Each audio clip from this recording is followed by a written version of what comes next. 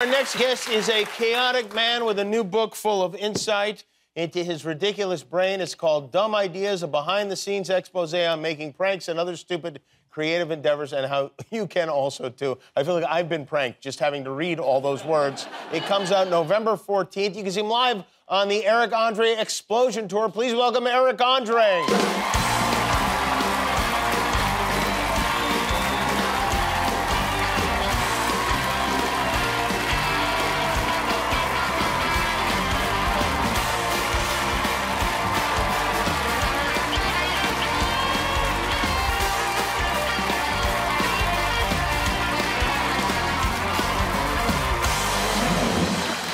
You are a ridiculous man. You really are.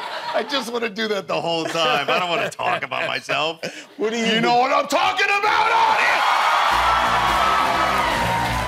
audience? Your guitar player looked up from his phone and was like, what is this? He speaks no English at all, so Leah, give him a break. Right, Toshi? All right.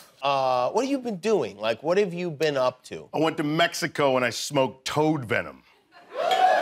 Now, most people, I would say, oh, that's got to be a joke. But with you, no. I'm thinking, yeah, you probably did do that. No, okay, so there's a toad that lives in the Sonoran Desert that hibernates for 9 months out of the year in the mud. And then it comes out of the mud like Martin Sheen in Apocalypse Now. And it eats rats and it f***s hot other toads. It eats rats? Yeah, it eats rats. It's a gnarly toad. It's a big toad, I would imagine. It's a big, giant toad. But if you smoke the venom off of its legs, you get high out of your mind. I sailed into the anus of the Milky Way galaxy, spun around Saturn's rings, and I had Thanksgiving dinner with God. It was unbelievable. Really? Yes. For real? Yeah, no, you have to do it. How long? And you have to do it tonight, actually. Right now. Who wants Jimmy? That will never happen. It's crazy. It's a DMT derivative, so... I don't even know what that means. It means DMT, that's what the kids are into Okay, nowadays. all right. It's a strong hallucinogenic.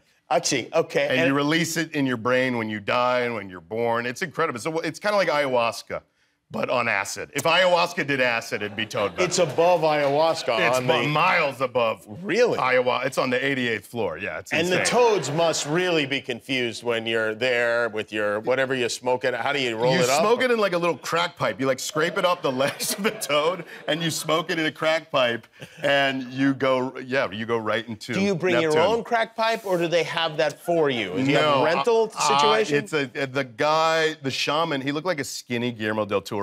And he had all these cool Tibetan singing bowls and he had a great crack pipe. Okay. So I used his crack pipe. So you recommend it? I highly recommend it. Is it on Yelp? How would people find that? How would people get to that guy? It's on Postmates and Uber Eats. You are... No, I got a number. I'm not going to say it out loud on television, Would be funny if you did, though. You know, it'd be funny if every time you sign one of these books, you write the guy's number in the back. I mean, it is a dumb idea, right? Yeah. You're in the middle of a tour right now, the Yes. Eric Andre Explosion Tour. Yeah. I happen to know that it's not your typical tour. No. No. What could people expect to see on this tour? It's like if Carrot Top went into a violent rage and tried to attack everybody in the audience, destroy all the furniture on the stage, sprayed as much ranch and other salad dressings into the audience. I mean, I'll bring like a middle-aged man out of the audience and tie him up to this like Janet Jackson sex swing, and I'll motorboat his pickle tits and his jelly belly. It's very interactive gonzo. It sounds very interactive. Yeah. It's not just joke telling. It's a live talk show. It's like this, but who do you interview on the show? I just interview randos from each city that I'm in. I can't afford to bring Olivia Rodrigo to each town. Are they truly randos, or are they like somebody interesting in the town? There's somebody interesting in the town. It was like in Kansas City, it was like the world's most famous marble lady and stuff like that. I'll interview. Marble lady? Like she owns marbles? She owns a bunch of marbles. She has the Guinness World Record for having the most marbles or something. But then we'll set off explosives under her chair. And we have like rats and snakes come out. And she reacts, they react positively, like to the pickle tits and whatnot? Sometimes. Sometimes, yeah. Sometimes. There's a lot of nudity as well. This book, I want to congratulate you, first of all, The book has been named Oprah's Book Club selection for this month. And that has to be a thrill. For a second. That's where my ego is at. I was like, yeah, you know what? Oprah would like this book. She could do a lot of stuff to Gail if she goes through this thing. You and I have a fondness for pranks. We have that in common. In fact, we do a show together. Yes. And I quit many times. I apologize. You did. You were my therapist. How many times do you think? Now, I heard you tell the story on Howard Stern show, and I feel like you just barely scratched the surface. Oh, you baby. just barely How deep do you want to go? Scrape the venom off the frog's legs, if you will. You actually, people, I think laugh and say, oh, he quit, but you're like, hey, listen, you call me like, I just, because Johnny Knoxville is one of your co-hosts and Gabourey Sidibe. Yes, and he is. And I love Knoxville and I love Gabby, but there was a point where every one of us had a weapon on us while we were shooting the show. The show is like Shark Tank for pranks. So people come on, they pitch their pranks to us, and we are the three judges, and we have to decide whether we want to do their prank or not. But Knoxville's a crazy person, so he wants to prank you as he's pranking the other people. And a prank for Knoxville is just assault with a deadly weapon. He would hit me with a taser and a stun gun every day at work, and I quit. And then I came back, and I talked to Jeff Tremaine, who co-created Jackass with Knoxville and directs all the Jackass movies. He's worked with Knoxville for 30 years, so I go, what do I do? This guy's killing me. He goes, he's never gonna stop. He's never gonna stop attacking you. He's gonna put rat traps in your mailbox and break your fingers when you go to grab your mail. So you have to get him back. Page 63, by the way. So you have to get him back. So I have like a police-grade stun gun by my bed. So I brought that to work. I hid it in my clothes, and while he was talking to one of the contestants, I pulled it out and I hit him right in the center of his heart with it. Cause I wanted to take him down. No, don't say, oh, he's trying to kill me. It's Johnny Knoxville. He's trying to kill me. It's Knoxville. He gets hit. He's got 17 concussions and a brain hemorrhage. He's fine.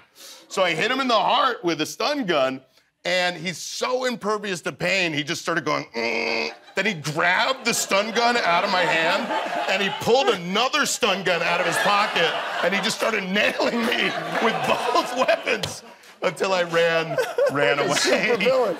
And then that was probably like the fourth time I quit. I'm going to tell you that, and there was a moment in our conversation that I thought, oh, these guys are pulling a prank on me. Because you and I had a long talk. You're like, he's a maniac. It's enough. I've had enough. I'm done. I'm done with the show. And I was like, please, we filmed half of the show. You got to come back. And you're like, no. I said, listen, I'll talk to him. I promise I'll talk to him. I call him. I'm like, listen, you got to make this right. He calls you. You guys talk for like an hour and a half. Yeah. He calls me afterwards. It's all good. Yeah. We talked. We had a great talk. Yeah. We're fine. I'm going to leave him alone for the rest of the thing. Next morning, 8 o'clock in the morning, you walk in the door.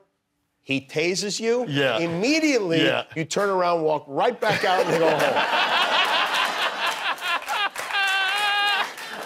Lunacy. Lunacy.